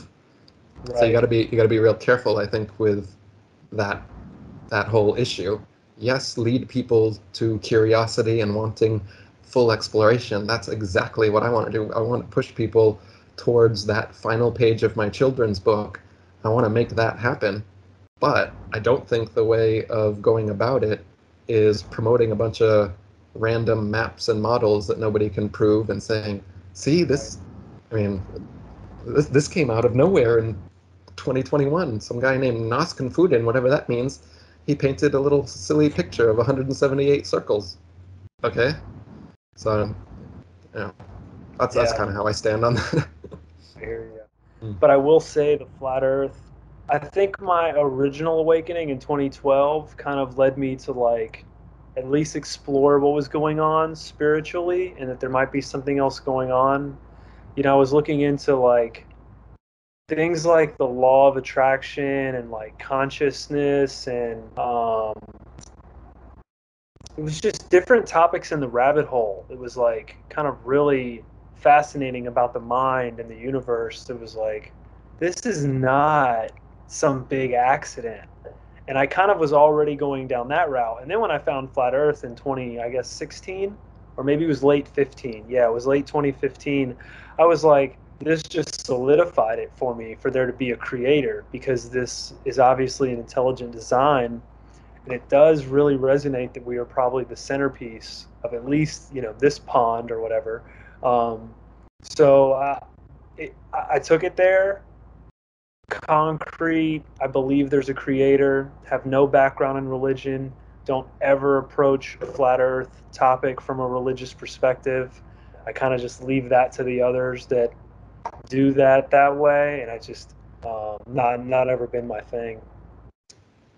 As you're saying that, I'm thinking how similar that is to the subject we just talked about, in that um, I agree that with flat Earth and other things, it just seems obvious to me that we were created by a purposeful creator, designed by an intelligent designer. There's just so much in nature that bespeaks to that being the case, rather than a random accident that just coalesces into all the beauty and diversity and complexity that we have in the human experience, feelings and consciousness and thoughts. And so it just makes it only makes sense coming from consciousness, coming from a higher consciousness, coming down into where we are, rather than starting with material bits of atoms and coalescing until we get these immaterial realities like consciousness and feelings and thoughts and everything. No, it's definitely the other way. But Yeah. what a lot of people will do is that, so the second they get to that realization of, so there must be something bigger than me, it does exist, there is a God or something like that, then they go right back to whatever they learned as a kid. It's like, oh, okay, so I'm a Christian again. Well, now the Bible's true then. Or, oh, that's confirming my Muslim belief, because in the Quran it says that the earth is spread out like a carpet. And oh, okay. And so in these holy books, it says often that the earth is flat, and Hindus will come to me and say the same thing. In the Vedas, it also says it can be interpreted both ways, more so. And so the people who want to interpret it that way, hey, the earth is flat. See, it says so in here, and now I'm reconfirmed in my Hindu faith. Mm. But and I'm relating this to, say, the extra lands and these maps. If I just take a map with 178 uh, little circles on it, and I say, this is the reality. I've overstepped my bounds of truth, similar to when I take one book or one religion and I say, this is the ultimate truth here, because God exists, and this Bible says God exists, and the earth's flat here. So now everything in this book is literal truth, because those two things are true. You're overstepping your bounds of truth. You've found like a little nugget that absolutely you can hold on to. Like I'm saying with there most likely being something beyond Antarctica. At least the picture of Antarctica they've shown us is nonsense. So even just, if there was a firmament or something shortly after the Antarctic coastline and there's not that much that we could explore, well, at least knowing that is huge. And we don't know that yet. And so that's the whole point, is to get to that level of knowledge rather than just speculation and hearsay. And rather than holding on to something that is clearly at the moment just speculation and hearsay, but giving it a truth verdict because we want to believe that it's true. And that's what people are doing, both with the beyond the Antarctic thing, as well as the beyond what we can know, how we were created. So we can say that we are created and there's intention behind this whole thing. But do we know that it's a benevolent intention? Most of the world's religions say that the Creator is benevolent and we should sing songs to him and praise him, and all he needs is that we believe in him and have faith in him, and that we'll get to go to the kingdom of God and be in heaven and have eternal bliss after our death. Right. Maybe. I mean, we don't know that, though. That's the big problem I have. You can't just go on something that has not been proven in any way whatsoever and just be like, because that's what the word belief means, I think, is unevidenced acceptance. So if you say you believe in something, what that means basically is you don't know it. If you know it, there's evidence, and you accept it based on the obvious evidence that there is for the thing. But when you Right. believe in something, you are admitting that you don't have enough evidence for the thing. But even though it's unevidenced, you're going to accept the thing. And that's my big problem with belief. I don't think anyone should do unevidenced acceptance. What's the point? Why unevidenced acceptance? Just be in the state of not knowing. If you can't Right. if you can't get enough evidence to get to the state of knowing, then humble yourself to know that you don't know. And this is another pet peeve I have with religious people who tell me that I'm not humbling myself to Jesus or something because I don't have faith.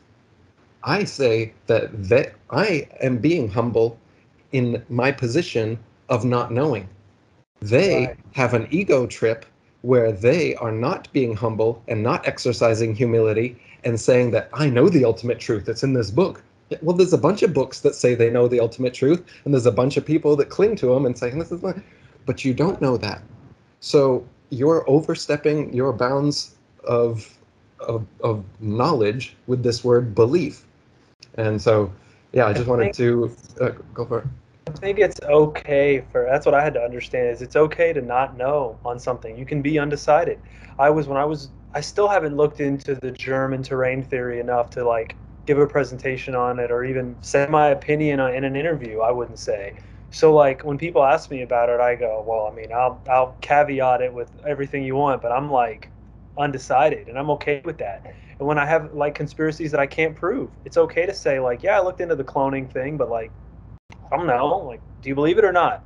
I don't know. I can't prove it. There's a lot of crazy stories this guy, Donald Marshall, has and other people, but like, the jury's out. And the jury's out on other things that I haven't done the work on or that I can't prove. And I think that's what's so important that we have to like stick to, like you said, is, stick to what we can prove. When people try to deflect and ask me all these questions about the stars and the comets and all these things, and I'm like, I never once tried to tell you that I know how everything in our world works. I'm just trying to tell you about like curvature and motion, maybe some things about NASA. You have to like re-steer them back in, but um, yeah, knowing your battle with all that is very important. Another question I had for you, it just kind of came to me while you were talking about, I don't know why, but you were talking about knowing, but how, because I've come across a lot of different people now that in the beginning you would be like, for example, all the pilots know the earth is flat. And like when you start talking to them, you find out, okay, he had the deer in headlights look.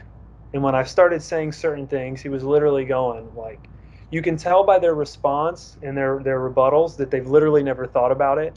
They don't have the arguments down. You know what I mean? You can just kind of read someone's responses. And then you go to think, these guys have literally just never thought about it. Just like I lived 25 years of my life flying every couple of years and never once thought about the curvature.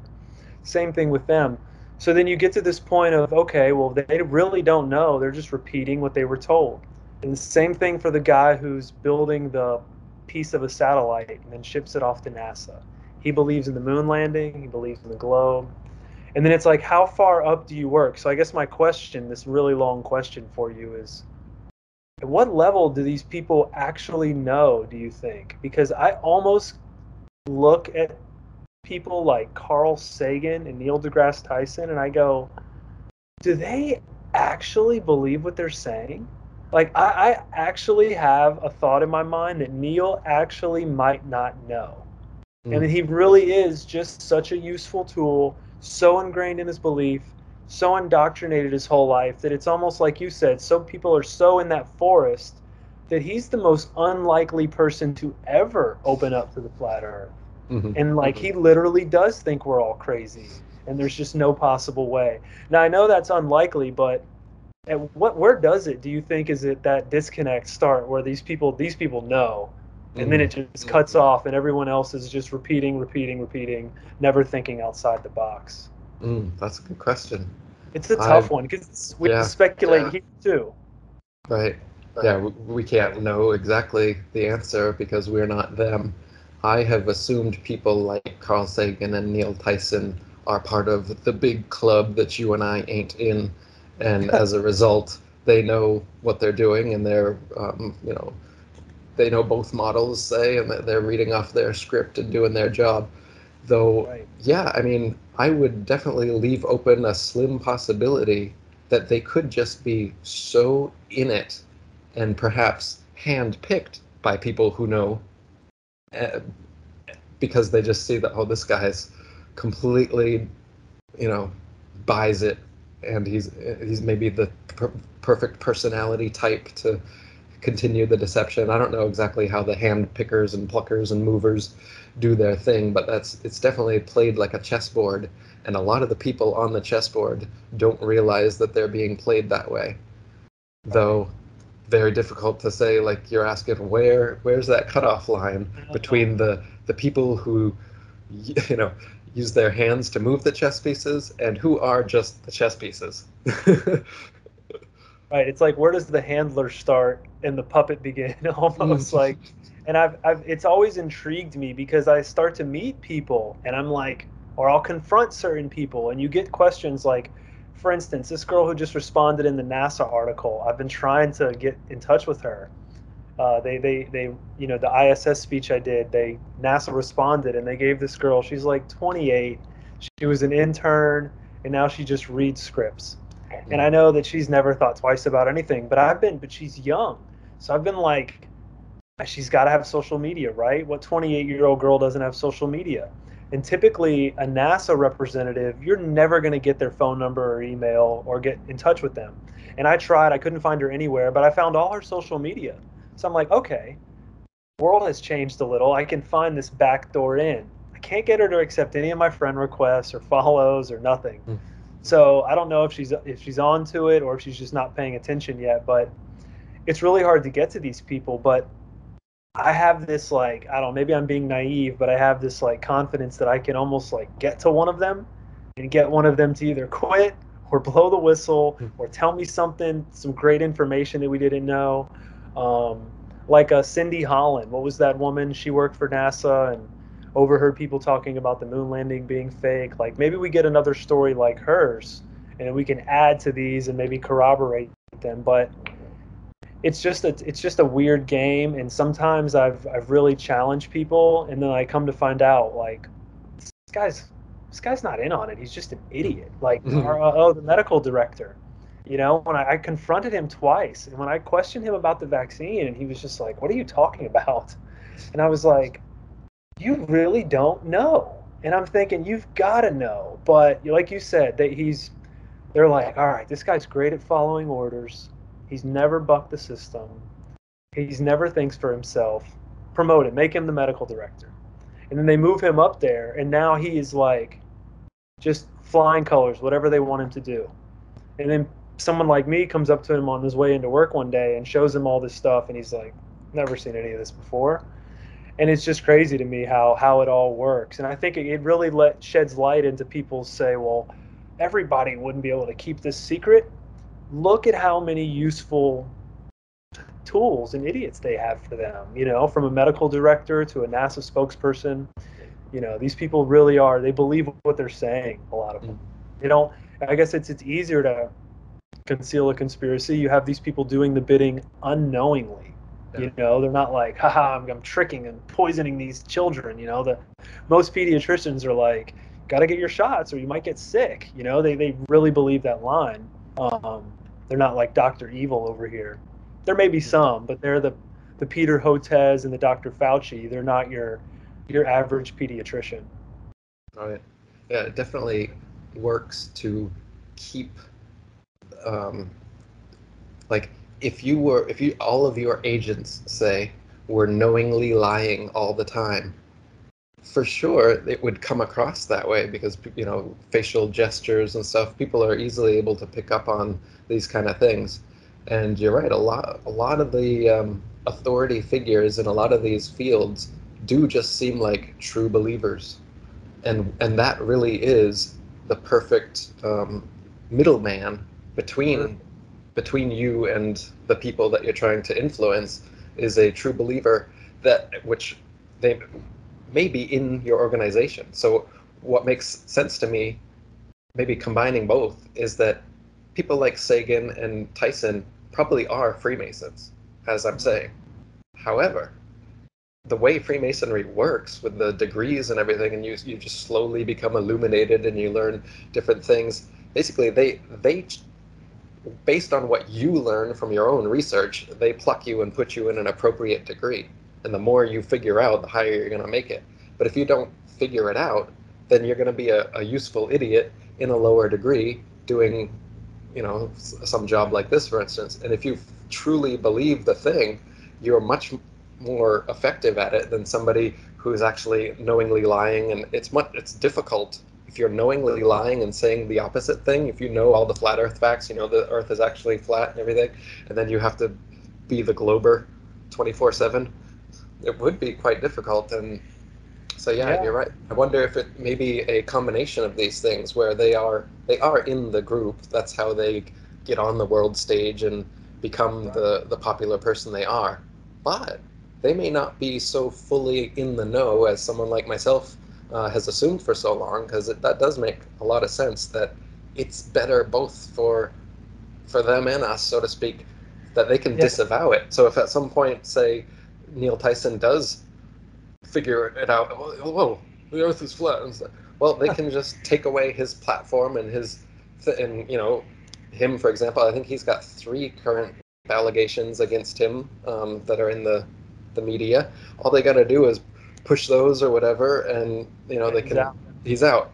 So I think the way that these secret societies work is often like this, where they have something over their member, they promote you, but you know that they've got this thing over your head like the sword of Damocles, and at any time, if you go against the party line, and you know that the party, you may think that the party line is the truth, but if you realize at some point that the party line isn't the truth and you try to go off it, well, the hand that plucked you and brought you to where you are is now going to pluck you off that chessboard and kick you to the curb. So yeah, you know what, that does make a lot of sense. That I bet a lot of these people are in the club, but they're not Yeah. necessarily in the know. You make a good point with that. Like, there's like almost two sections. There's like the in the know club, and there's the out of the know club. And it's those useful tools that are in the out of the know, and they're just like, yeah, just keep them over there. They'll always deny it. They're never going to look like they're lying. They truly, and those are probably the people that like, idolize the system or like idolize the president. They're like, oh, I get to work for the White House. I'm the White House spokesperson. And they truly believe all that crap. I guarantee that White House, that's probably a good example, that those White House spokespersons that come out and, answer the questions for the press, those people are guaranteed not in the know. They're just were so eager to get a job like that, and they're so proud of it, and they tweet about it, and they take pictures, and they believe it so much. But you get 3 layers above them, and that person's like, yeah, we're never letting them get up here because they'd never keep their mouth shut. If they learned everything we know, they'd probably crumble. They'd probably tell their family. They probably analyze people on how much they're hoodwinked by it, how well they can keep secrets, and then they can probably tier them that way. Um, but I tell you what, man, Neil's an interesting one. What do you make of his? Do you call it damage control? I guess that's what I call it. When he's sort of come out and explained the Red Bull jump, kind of like for our favor. And then he came out and explained the Jeff Bezos or Richard Branson one, the space flight, at like 60 miles high, and also explained it in a way on the news. It was kind of just, it was weird. I get maybe they don't have a choice and they have to damage control it and say that they're not seeing curvature, but this has been one of the questions. If I get the chance to confront him, I want to ask him, how do you explain watching boats go over the curve from the ground? But yet, if you pull me 60 miles high, you're telling me that I can't fathom seeing it. You can't have it both ways. And that's what I want to ask him. But I'm curious your thoughts. What do you think he's doing with that? Explaining how that's a fisheye lens, dude. Like, why is he going to those lengths to do that? I think it's absolute damage control because they never used to talk that way, but now Right. it's like, and they never used to mention flat Earth. But ever since flat Earth became a thing, it's like every time you see Neil Tyson, he's talking about flat Earth now. So clearly, this is a damage control topic. They understand that they need to curtail this movement that's happening, and they're doing things like this to do so. And I think when he says stuff like that stuff is flat and that's just a fisheye lens, he's he's saying the things we are saying because he has to. If he keeps toting the party line that, like you said, the curvature happens at sea level and the ships are going over it, yet at 60 miles high, when we can see for hundreds of miles and the horizon's still flat at eye level, like, oh yeah, seeing ships over that curvature, I mean, it's ridiculous. So he's having to update his rhetoric to saying stuff like, oh, well, if this is the globe, you're only like 2 millimeters over the surface, and it's like my finger, and he gives all these Tyson style analogies that are now updated to counter the flat earth rhetoric, basically. So yeah, it does sound like he's saying similar things to what we're saying, but all he's doing, I think, is moving. He's trying to make it seem like, well, you're not high enough. You're not far enough off of this little. You're two Yeah. millimeters off the. And so he's saying these kind of things like, yeah, of course it's flat. Of course that's a fisheye lens, because they're trying to make you think that you have to go out to outer space before you can see any evidence of their globe, which is why your question is brilliant, because they are making the exact opposite You can't claim have at the it same both ways. time, saying that, You oh, look, it's can't. going over the curve. What curve? Right. I know. I've literally got the clip of Bill Nye doing the little boat model, and it goes over it, and then it just cuts to Neil, and he's like, "You can't see curvature from that height." And I'm like, Hmm. this would be brilliant. I actually waited at an event. I was gonna try to get in, but I couldn't. I couldn't pull it off. He's kind of a hard one to get in front of. I will say though, his interview with Del Bigtree really I didn't see that one. exposed. You got to watch that one, man. There's so many takeaways from it. Now they talked about vaccines and the pandemic, but it really exposed his tactics and his pathetic. You know how it is. Once you see his ways, you can't unsee it. Makes you want to pull your hair out. He's either deflecting to a corny joke or using some fantastical far out left field analogy that has nothing to do, and he does this awkward laugh in between, and it's just so obvious. And he did it all with Dell. And I was like very active in the comments under the videos and the reposts of it, and people were like, "Oh, I really thought Neil was a smart guy. He should stick to the space." And I was, well, wait till you find out about that. And then I'm like, "Yeah, wait till you hear. Yeah, he's completely full of it on everything." And so many people were seeing Neil for what he was, and I think it just helped us so much because, like we all know, he's a leading voice in that space science topic, and it was proven to show that he was full of it. And he did the thing. What did he say? He really shot himself in the foot. I'll send you my post, but he said, Dell really cornered him on the vaccine, and he goes, "Dude, I'm a consensus scientist, man. I just repeat the consensus." And I'm like, "Oh, this is perfect. Like, no shit, that's what you do." And then that's what we all have been saying is you don't actually read the data. You don't actually look at what we're saying. If you did, it would be exposed. It would be all out there. And it's a good one. You'll have to check it out. It doesn't do him any favors, and it just will help people understand that maybe he's full of crap on the other stuff he's talking about too. Mm, interesting. What do you think about Elon Musk? Do you think he's on the chessboard, or does he have his hand picking people?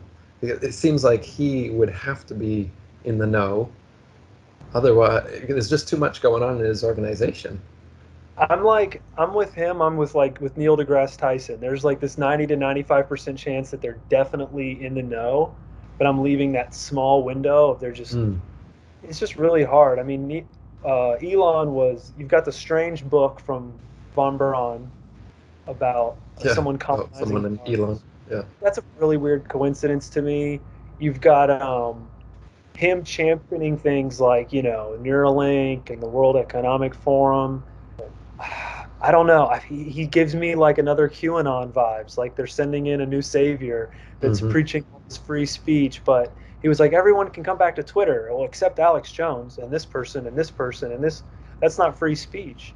And then 5G satellites. I mean, there's so many things that are A, te wrong with him. But a Tesla in space, and then he says the pictures, you know they're real because they look so fake. so fake, To me, that right? seems like somebody who knows it's fake and he's doing damage control.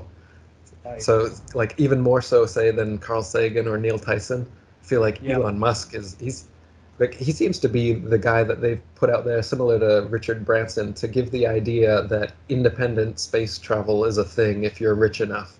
But of course, if you're as rich as these guys, you're probably in these big Masonic clubs and whatnot, and you're controlled in another way, in that Yeah, way. it's worked because, as you know, a lot of the argument we get is, oh, well, there's not just NASA. There's civilian space organizations. They can't all be Right. doing this lying and faking, and I think that's part of it. I got interviewed by someone a long time ago when Elon sent that car into space, and they asked me about him, and I was like, I don't have any proof, but my gut tells me he was probably plucked and put into this position and knows what's going on. We have this other weird kind of good thing happening with the truth movement. I use this example of like, let's say 10 years ago, a conspiracy theory about Madonna came out. I feel like it was very rare or it was very slow to get to her, to where like she may not have even heard about it. The internet wasn't as popular, YouTube wasn't viral with these TikToks and all these things, and it was just never even addressed. And nowadays, I feel like not only does that information get back to like the celebrity, but it gets back to them almost instantly. Like they're getting tagged in all their social media, they're being sent the video, more people are sending it to them, and they have to address it faster. So like we can almost get to these people quicker. For instance, Elon Musk follows Luke Rudowski of Hmm. WeAreChange and Aaron Elizabeth of Health Nut News, two people I'm pretty close with. And I'm like, they're seeing his tweets now. How long before they retweet me and Elon Musk sees something I'm doing? Hmm. Like we are getting so much closer to these people. And for instance, Elon will have to respond to things on Twitter now. Well, what if he gets a bunch of flat Earth comments one day? We're gonna get some engagement. Hmm. Um, it's just a really weird, like, kind of environment that we're in right now. Twitter has enabled people to get really close to famous people and celebrities, and whether you're challenging them or trying to cancel them or ask them a hard question, it's just like I have more hope than ever, that we can get to some of these people maybe. Maybe it's their assistant, maybe it's them, but hell, if we don't send them running with their tail between their legs, maybe we can get them to blow the whistle. Yeah. I just read Ted Kaczynski's second book. I'd read his first, which is about industrial society and its future, and about the problems of technology and how technology and government always kind of come together and create less and less freedom for people. And his second book is called Anti-Tech Revolution: How and Why.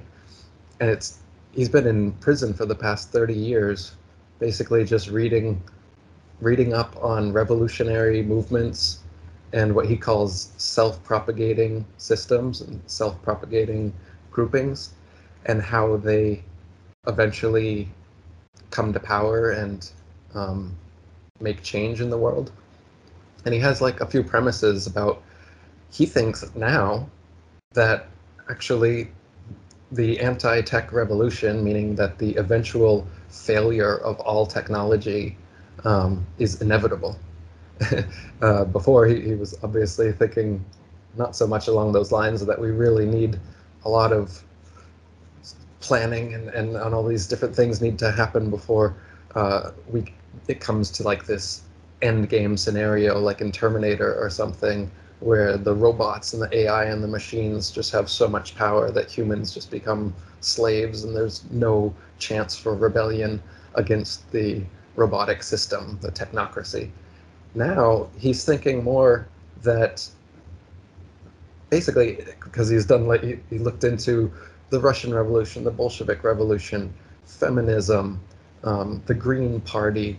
He's looking in at any what he calls self-prop systems. So things like anywhere from religions, he's looking at religions, to political parties, to social movements like feminism, and all these things, and how their successes and their failures, and what we can learn from them if we want to have a successful anti-tech revolution or a pro-environmental revolution. He's also into that, getting back to nature. Or we can use these things that he's talking about for things like flat Earth or any other subject that we want to try and bring awareness to. And basically, what he's saying is that there's no system in history that's ever, gained full control, and then there's never an outlier or outlying groups that are able to then usurp that control and bring the power over to their side. And he's basically saying that eventually, when it gets to the point of the New World Order, one world technocracy, because things get so interlocked, and then similar to the grains of sand falling out of your hand analogy, he says what inevitably happens is that usually over years or decades of the grains of sand falling out, they start to raise their voices. They start to make their own self-propagating groups and systems that are against the overarching system. But there's not a time yet. The key element is time. There has to be some event or some like mass tipping point thing that happens. And then when that event happens, suddenly these self-propagating systems, like say, the Bolsheviks during that revolution, the timing happens in which their thing that they've been wanting to have happen for so long but haven't had the power to do it, because the event happens, now they can do it. And so he's showing how our job, if we want to change the world, if we want revolutions, if we want new concepts to take priority in the mainstream consciousness, we have to set up self-propagating systems that and keep pushing them with the knowledge that there's a future time in which your power will manifest itself, and that you don't necessarily have all that power right now. You're building it. For Flat Earth, for example, I've thought of it as, say, the Project Bluebeam. If that were to happen, say, and the entire world is confronted now with this idea of alien life or potentially off-world things. So now the mindset of the whole world is focused on space or the Earth and stuff. And suddenly the flat Earth message now becomes a, rather than just being some random weird thing that, oh, I got to go to work in the morning. Why would I? Well, after Project Bluebeam, maybe you don't have to go to work in the morning. You can't go to work in the morning. They shut the world down, similar to the last thing. And then now, during that event, say, during that time, this self-propagating group, the Flat Earth community, the Flat Earth movement, that has had only minimal success up until then, suddenly has this window of opportunity where they get to, like, the whole world might suddenly be confronted, say, with Flat Earth information, and you reach a tipping point where pretty much everybody, except for, somebody in the desert somewhere that has no media, or somebody who has an IQ under 60 or something, everyone else just gets it. And now that we live in a flat Earth world where everybody knows the globe is ridiculous, NASA can no longer continue. Elon Musk can no longer do his thing. We're no longer going to pay taxes to these organizations that are, stealing our money to go into outer space and give us CGI pictures and fisheye lenses and all this stuff. So we want that to happen. Or with the expedition outward that I said from my children's book, I want to see that day. And all it takes is 24 hours. All it takes is some intrepid pilot to just do it. Maybe, or maybe it takes a few because the military is going to come in.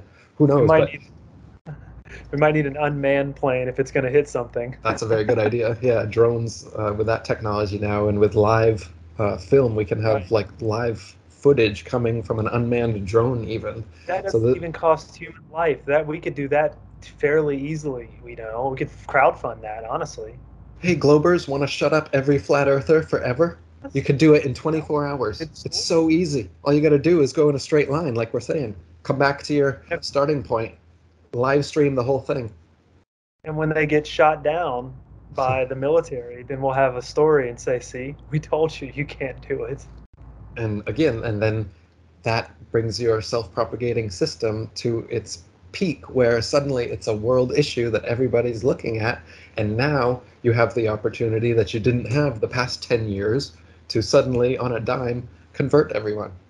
So Kaczynski's book is saying basically that um, eventually the marriage of technology and government has to fall apart because it becomes so interconnected that it's easy to dismantle, like shut down the whole system. For example, like an EMP or something, or rather than if technology and everything wasn't so interconnected, it might not be a big deal.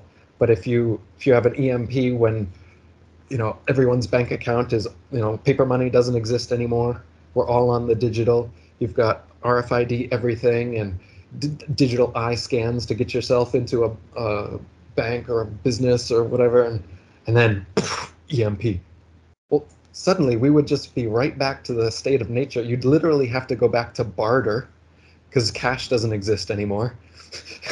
Like, so what he's saying is that it's it's going to get to this point where suddenly there will be a necessary revolution that will just happen out of natural disaster even, or who knows what, but there will come a time where the anti-tech powers will become all powerful, and the all powerful new world order government technocracy that truly was all powerful and inescapable and created this slave like system will fall, as all empires have fallen in history. um, it's just, but what we can do, and so moving on, the next chapter is saying, okay, well, we need to speed the fall though, and we want to, because the quicker it happens, the less devastating it's going to be to everyone, because the more interconnected everything, the whole world is with communication and transportation and everything. If it goes down, it really brings us back. So what we want to do instead is start um, uh, propagating these self-propagating ideas, concept systems, such as off-grid living, homesteading, getting back to nature and planting your own food, fruit forests and permaculture. These kind of things are what we should be promoting, doing, but ultimately, because it's just this guy over here, that guy over, it's so decentralized, the one Mm-hmm. central system still has that overarching authority and drive and power that all these little decentralized rebels can't really do much. They're little grains of sand. But the thing is, you don't have to despair. And he's saying this is the important thing: is don't despair in these years or decades leading up to the moment, because that's what people do. They'll go for 5 years or something and they'll burn out and they'll be like, I haven't been effective. I'm not going to do activism anymore, and go back to their mainstream life or something. But what you were doing, you were building something. You were pushing a snowball down a mountain. It was Mm-hmm. gaining size and speed. And then, but rather than realizing that, you kind of in the moment, you saw that, well, nobody's changing. This guy doesn't believe me. The world's not, I don't really have the power. Rather than seeing the future for what it will be and has to be, because that's the thing with the truth. The lies require infinite amount of propaganda and re-propping up, and you have to keep saying the lies over and over again. Meanwhile, the truth doesn't even need to be spoken a single time. It's there behind all the lies, shining bright. And, Mm-hmm. and, and if all that it really needs to do is the propaganda has to stop, and if people could just be back to the state of nature, then they would just see the truth, which is, Mm-hmm. that's the brilliance of it. And if we are standing in truth, then that's all we're doing is is is that, and waiting for the moment when we can really shine, because those things in the way have disappeared. You could even do anonymous forms of activism for people who are scared of losing their job or aren't confident to put their face on things. You can do like sticker activism and or business, leaving business cards or posters. You could do a video channel that only uses your voice or only uses text and images even. So there's a bunch of ways that you can be effective in creating the kind of social, political, or whatever change that you would like to see in the world without even having to put your name or face to it. And so that's a great way to be effective. Or you can push other people's material. You know, people who you like their material, then that's another way you can do it. So even basically, there's no excuse. There's no reason that anyone should not, have social, what would you call it, activism, I guess, be a part of your life. Like, if you believe in something, meaning if you, not the other kind of belief, meaning if you, um, what do I mean by that? That's interesting with that when that word belief comes into this type It's of, funny because I did it earlier and I was like, I don't want to use that word because I know that that doesn't mean I know it, but I right, didn't know another word to put in there. For your case right here, I would just say when you're really passionate about something. good, thank you. And Yeah, when you're passionate, or even if you don't believe, but you feel that something needs to be exposed or attention should be driven towards a certain subject. You don't even need to make a truth claim about it, but by doing activism, even indirect or anonymously, at least you have that feeling, and it makes you feel less depressed. That was that statement I was making in an earlier video. How, for me, the thing that really cured my truther depression after I first came to all of these realizations, it's really angering and saddening to realize that the world isn't how you thought it was growing up. Kind of you live in the with rose-colored glasses, and you think that, well, you don't know that there's so many deceptions and so much evil in the world. And when you come to that realization, it's depressing, and you feel powerless and all that. And so the way to get out of that slowly is by actually doing this kind of activism. I would recommend not being anonymous and being direct and putting your face right out there if you can. If you have that level of confidence in the subject you're doing, then that's definitely the way to do it. But I'm also saying, if you're not there yet, the best way to start is like this. I mean, I basically did that. I started with a blog, and I was mostly promoting David Icke and Alex Jones, who I thought at the time were saying things that, and they were, I mean, at that time, that was about the best you could get for getting people to wake up to a bunch of these right, conspiracy type subjects. Over time, I started trusting their voice and liking their videos less and less, and started putting in my own 2 cents more and more, to the point that I stopped basically promoting any known figures in the conspiracy community, and just it became my own authority, which is, like I said, everyone should do eventually. It's like, yeah, at first you do your research, you find some people you agree with, you look at all their information. Eventually you might find some things you disagree with, and then you start building up your own authority and your own worldview, and it starts to have merit. And then you can start showing that to other people and sharing and expanding. And now suddenly, uh, I'm, you know, back when I started, David Icke and Alex Jones are like my heroes, and they're like famous or whatever. Now people say my name in the same breath as them, and they think I'm just as famous as them, or more famous, because they think I'm genuine and they're shills or something. And it's like, wow, that feels good, and that's an amazing right. thing to go from just Eric on my blog sharing Alex Jones clips to now people being like, I trust Eric, I don't trust Alex. And it's like, whoa, I eclipsed my previous hero. Even in my mind, after listening to him for years, I started finding things that I didn't agree with, and soon became Right, my anti-hero. Because right. at some point you almost think that, is he a gatekeeper? He almost seems like that, more so than a genuine guy that's trying to, you know, relate all these conspiracy information. It's because of the way he does it, some of the certain things he says. Some things are clear disinformation, and again, you get in your mind, you get that thing like we were saying earlier about, it's like, is he on the chessboard, or is he a hand? How knowing is he of what he's doing? And I Right. wonder about Alex. He's a similar. I mean, I really think he knows. I think he's really in it. I think he is a gatekeeper. I But think I, I'd leave a little thing yeah. there that perhaps maybe he totally believes it, and he's just being handled, and he's in one of the clubs, but doesn't know fully how it all works. I don't know. It's really difficult. It's like that question of motive or whatever. Why the lie? It's like I'm not in these people's heads. There's really Exactly. no way I can answer that question 100%. But it is fascinating, and I do wonder myself. Yeah, I think I kind of go back to that with people when if I start to get into it with people about who's so-called controlled or not. I'm like, at the end of the day, we are kind of debating someone's intentions that we've never met and probably never will. And it's like we could focus on the main things here. Yeah, it's okay to talk about. I mean, obviously you're going to if there's, big names in certain topics, it does need to be addressed. But I think going back to what you said, like my buddy Steve Grant, who said it once to me, he was like, because we've had plenty of talks about how, oh, I can't believe so and so, won't talk about that or won't do this, or so and so still. How does this person still support, the President Trump or whatever it is?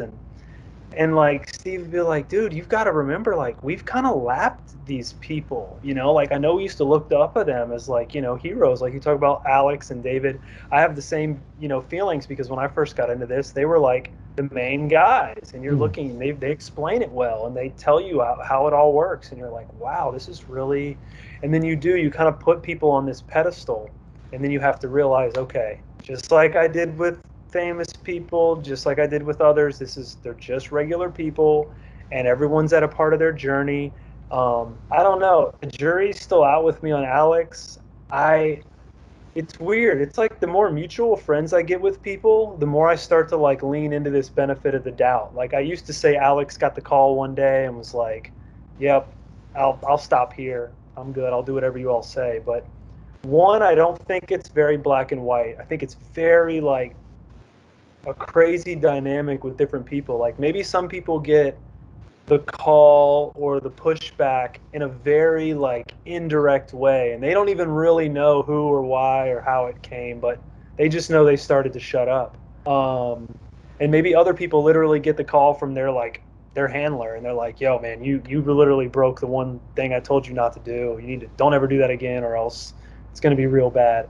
I don't know how it goes, but like because of Luke, because of Eddie Bravo, who else? There's a couple other people that I'm like, maybe Alex is, just like he did plateau at his journey. And I think some people get into such a bubble of like, oh, I'm a big name and I've got assistants, and they don't ever truly look into anything anymore. So like when Alex got so big and so busy and so popular, if Flat Earth came across his desk, that guy's never going to have the time or be able to put his ego to the side to say, oh, here's this new topic that I missed. I'm Alex Jones. How did I miss one of the truth topics? The biggest one of all? There's no way. Like, there's got to be a very big ego battle there. So, assuming he's not in the know and totally controlled, like, I don't know. I wonder if he is just like plateaued and he's probably gotten a phone call before, but maybe he is really still trying to do the right thing.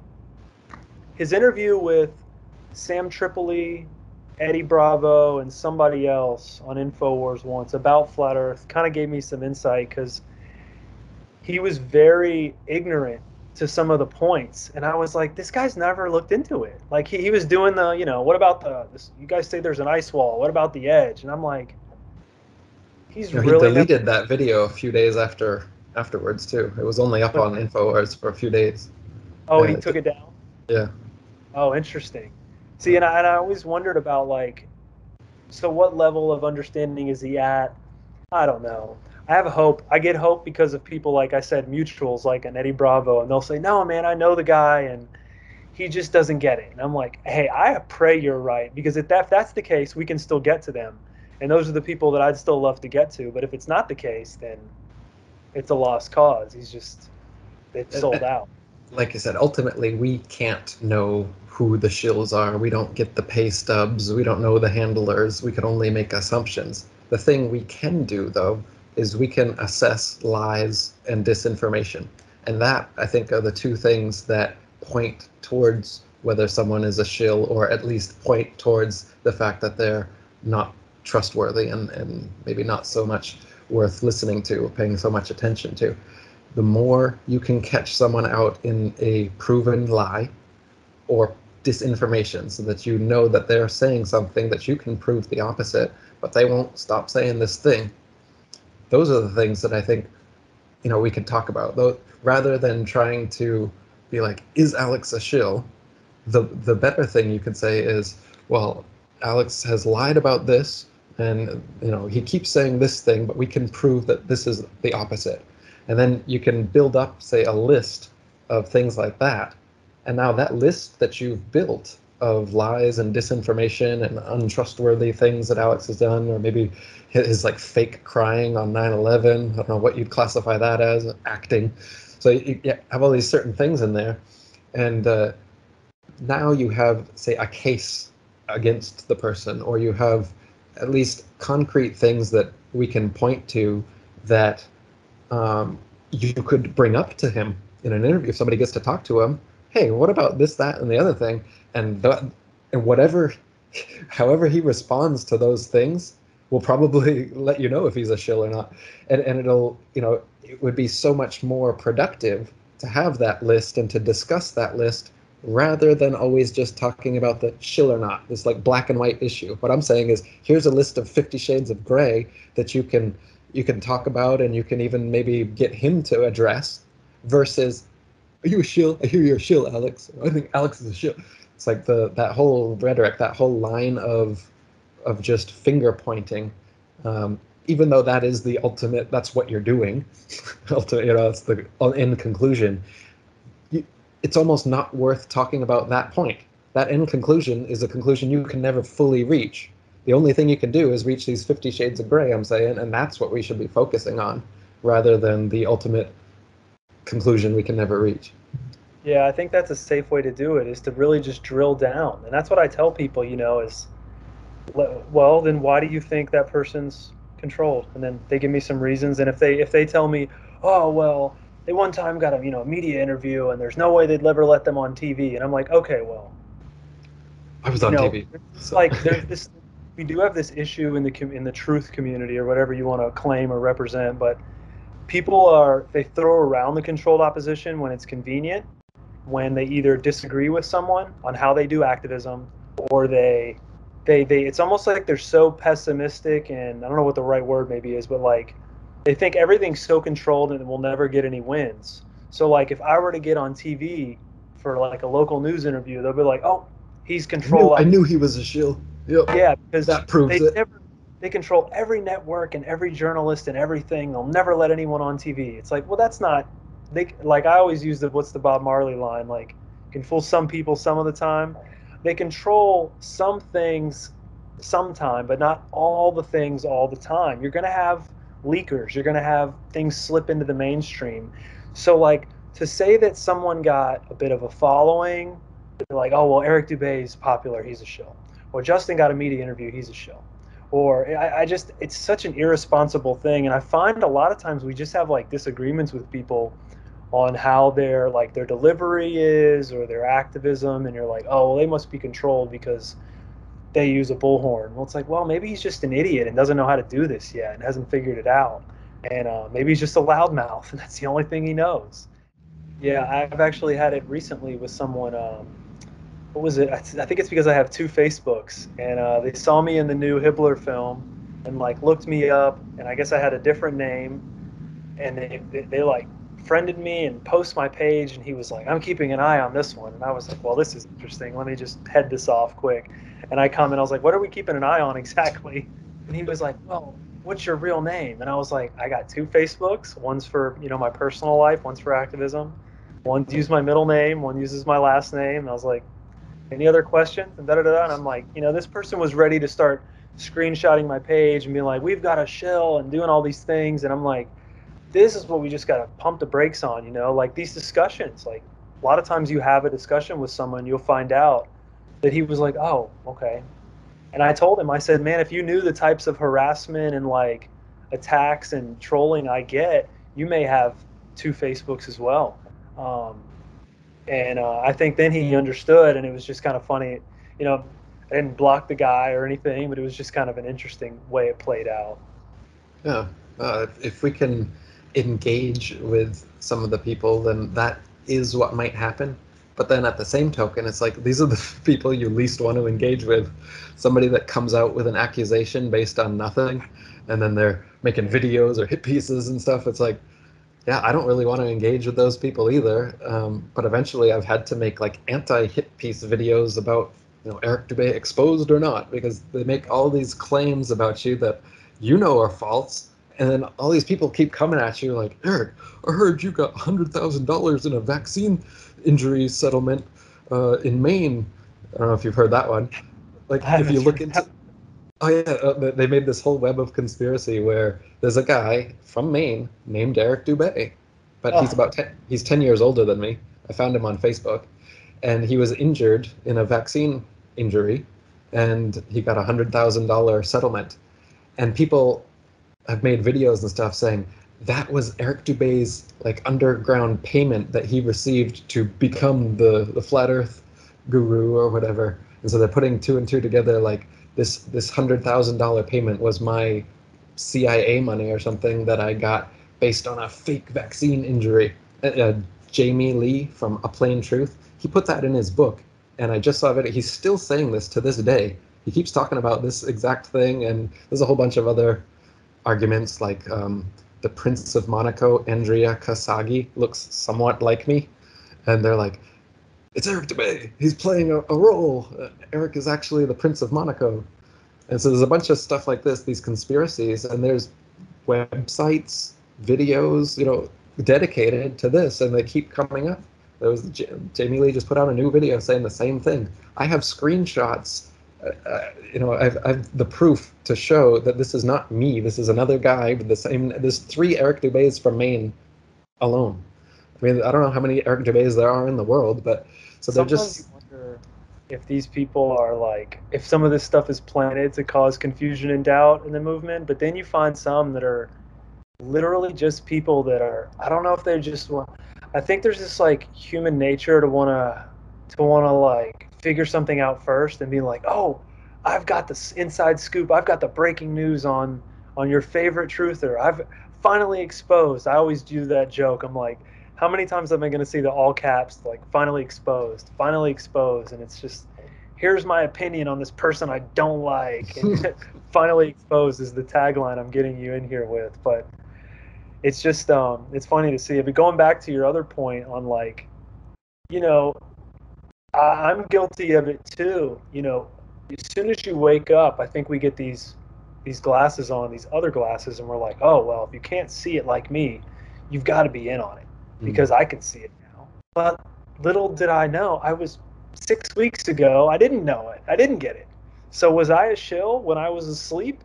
No, I just didn't see it yet. And I had to snap out of that for years probably in the beginning. I would be like, well, this person clearly is, in on it because there's no way that they could have just been thinking about space this long. They must know. And then you meet them or you confront them and they're like, the deer in the headlights look like Scott Kelly, different exception. He knows. But you get lower levels down and you're like, oh, wow, they really don't know. Like I've Mm. been saying, it's just a different realization. And I kind of just have I pump the brakes a little bit more. Like you said, some of the hasty conclusions, I just wait. And I've told people, hey man, if you want to theorize about someone without proof, that's fine, but just give it time. I think in due time, the truth will show itself. We'll trip them up. They'll either fade to black, and we'll go, oh, that person must have been. They just came in, stirred up a bunch of drama, and then left. Maybe they were. Um, but I don't think the guys that have stuck around for 20 years that you just simply were debating with on one topic, yet you guys are aligned on the other eight, that person's not the shill. Y'all just disagree, on I, whatever it is. I don't know. I scroll past them now. This or that exposed. Look, he's got Right. 33. His latest video ends with 33 seconds. I get that one a lot. It's like this. If it I've got like starts as anything, 400 or 500 videos on my channel, there's only a 60 there's only 60 seconds. So like the Right. odds are that I'll have about 5 or 6 videos that are going to end with 33, you know?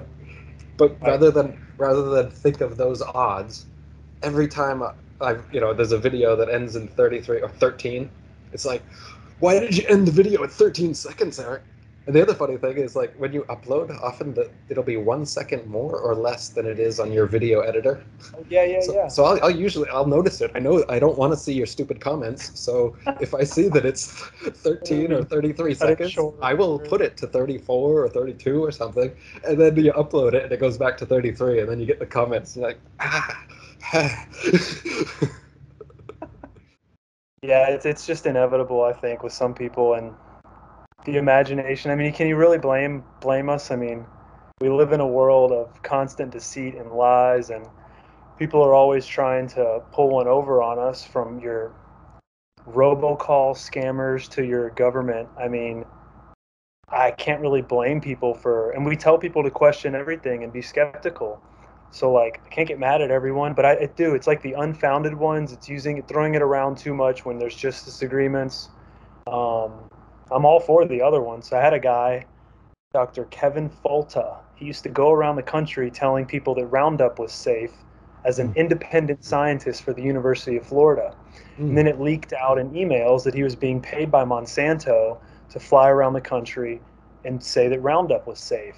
He would even do things like have a podcast where he would interview a scientist, and it would be himself with like an altered voice, and be interviewing like an expert that was saying that the GMO Roundup was safe. And it was literally him. Like, came out that he was abusing his wife and like all this crazy information about him. And I'm like, man, that's an actual guy that he was a shill. Like, he was working for them, being paid knowingly, and it came out. He was exposed. The truth came to light, and that's what I just try to remind people. Like, don't spin your wheels too much on them. Focus on people, small mind. Focus on ideas and how to change the world. I think that we'll just leave them in the dust. I have people that I get rubbed the wrong way with. I just click unfollow and go about my life. It brings me back. I had a guy who was found this method of battling with the IRS and um, just government laws in general, where he could get out of almost anything by the type of wording he would use.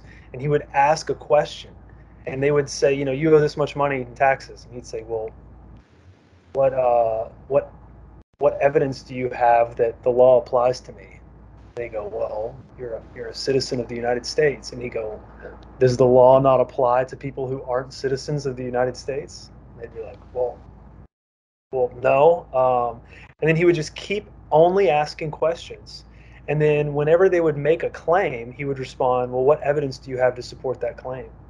What evidence do you have to support the claim that the law applies to me just because I was physically born here in Florida? And then it would go down this road, and they would either bail out and drop the case because they're like, this guy's a lawyer, or this is way over our head, or he would get them to a point where like they would have to like prove that the law applied to him, and they couldn't. It was this really interesting thing. But not to go off on that tangent, it just brought me back to thinking about flat earth when I had this conversation with this guy, because I'm like, that's exactly what flat earth is. Do you have evidence to support your claim? Like, yeah, the earth's, well, how do you know the earth? I see all the other the lights in the sky, the planets, they look round to me, so the earth must be round. The earth is, I'm like, well, you're working off the assumption that the earth's a planet. They're like, well, yeah, what, you don't think it is? I'm like, well, we have to take a step back here and start there. If you're going to compare it to other planets, is it a planet? Do you have evidence to support the claim? And that's when you get to those proofs. Well, there's pictures. That's a photograph that could be doctored. That's not evidence. And then you just work your way down that line, and I think then people really start to realize, wow, there really isn't any evidence. And then you go to the other side and you see all the evidence that you can pile up, and it's just wild how you grow up thinking there's endless evidence for the globe and flat earth is stupid. It's literally the exact opposite when you break it all out and lay it on the table. It's just yeah. wild.